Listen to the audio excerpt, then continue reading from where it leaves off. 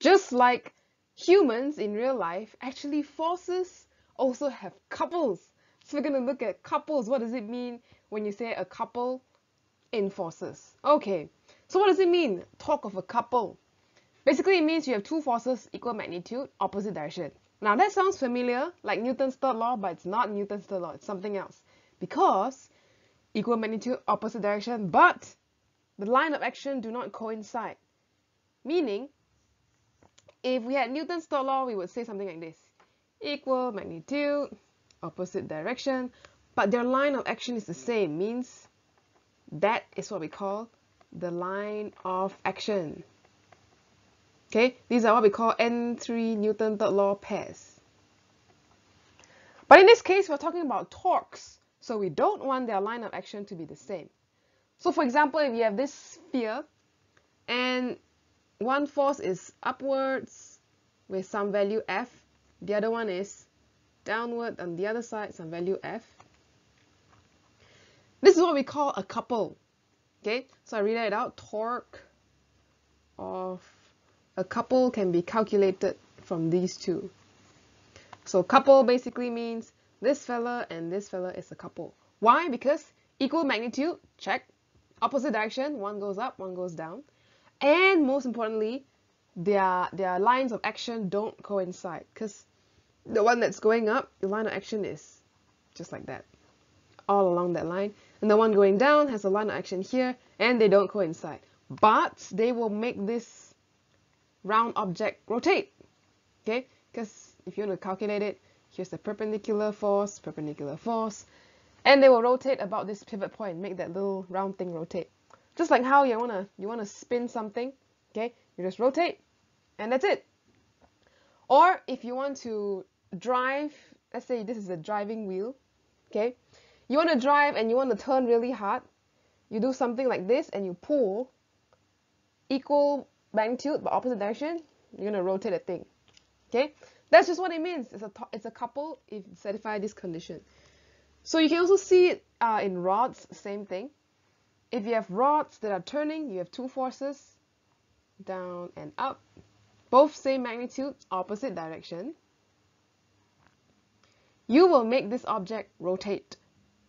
Okay, could be, I don't know, pivot point somewhere here, things like that. Okay, so again, the couple is the one pulling it down, pulling it up. Those are what we call a couple. That fella and that fella. Okay, that's a very convenient way to find it. So let's say this rod has a length d. If you want to calculate the torque of a couple, let's say on the right side, the torque will be, check, clockwise or anti-clockwise. Anti-clockwise, just draw a circle like that. The torque in this case will just be force times the distance between these couple, so FD. Okay, now you're wondering, wait a second, but the pivot's in the middle, why do you use D? Because we'll see one in a bit, because these two couples, they work together. So in the next slide, we'll see why we can just shortcut and say, oh, if they're a couple, F times distance in between them. Okay, in this case, D is distance between these two. Okay, let's look at why that is true. So the thing I mentioned earlier is the total moment is always the same no matter where your pivot point is. What does that mean? Okay, let's say we have that rod just now. And I said one was down, one was up, same force. And we have D as the whole length. So D is the whole thing, which means one side is D over 2, the other side is D over 2. If you want to calculate the torque like how we usually do, you know, each and every force is taken into account, we can do that. So if you look at anti-clockwise torque, that will be force times D over 2 plus another one, the couple, the other couple, times D over 2. Both are also pushing it anti-clockwise. So then if you add together, you will get F times D. So it's a shortcut. All you need to do is one of the forces times the distance between these two couples. Now, you can only use this for couples, okay? Only for couples. What if the pivot point is somewhere else? Let's say, I don't know, somewhere here, off center a bit. If we look at F down and F up, let's say the whole length is still d. The whole rod length is d. But now let's call this short part x, okay, from here to here. And then the other long part, we call it d minus x. There we go. Right? So x, d minus x, d is the whole length. If you want to calculate traditionally, using our good old method, we can do that. Clockwise, anti-clockwise torque is the first force times distance to pivot is x, okay, plus the second force,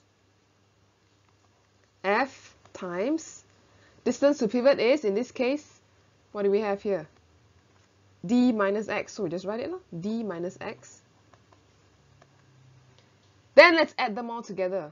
Let's open the bracket a bit. So fx plus fd minus fx equals to, hey, fx cancel out, so it's just ft, back to the same old thing. So torque of a couple, this is what we call it. Okay, torque of a couple only applies for a couple. So do you see the thing there? No matter where you put your pivot, if it's a couple, you can just shortcut and say f, one of the f, time the distance between the couple. This is great, especially for very complicated problems when it's just too much to calculate and they tell you it's a couple, then woo, saves time. You can straight away calculate it.